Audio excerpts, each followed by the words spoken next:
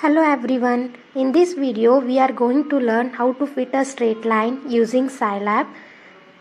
Here x and y values will be given. The normal equations for fitting a straight line y is equals to a plus bx are n a plus b summation x is equals to summation y, a summation x plus b summation x square is equals to summation xy. Here n is equals to 6. The required table is tabulated as below, and by using these values and substituting these values in the equation 1 and 2, we get equation 3 and 4 as follows. And by solving these equations, that is 3 and 4, we get a is equals to 12.45, b is equals to 0.9. Hence the equation of straight line is y is equals to 0.9x plus 12.45. Now let us learn how to fit the curve using Scilab.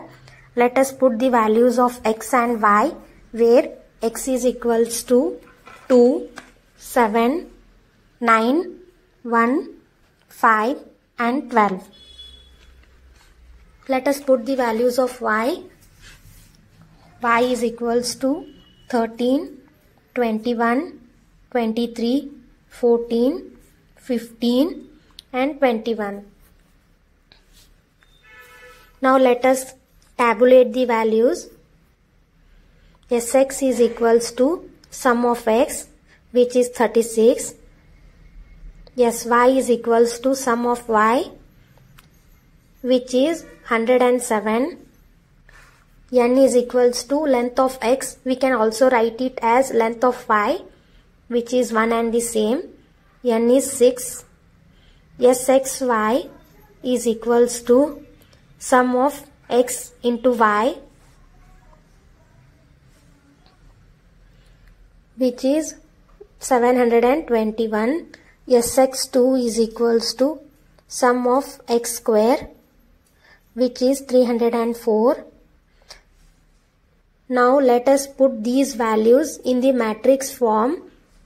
As Scilab calculates the values in the matrix form, A is equals to n Sx, Sx, Sx2, 6, 36, 36, 304.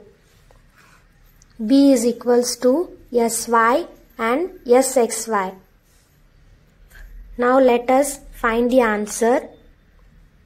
In the matrix form of A and B, Z is equals to A by B, where small a is equals to z of z1, small b is equals to z2.